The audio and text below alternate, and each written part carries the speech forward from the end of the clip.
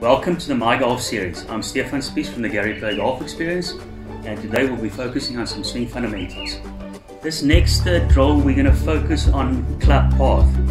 So one of the ball flight laws is club path, and that you can either come too much from the outside, that's over the top, or you can be too much from the inside.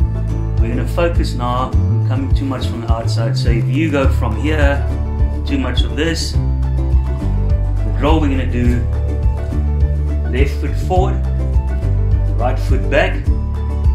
Now we've taken the right hip out of the way here, we go up, and this opening here helps us to go more from the inside.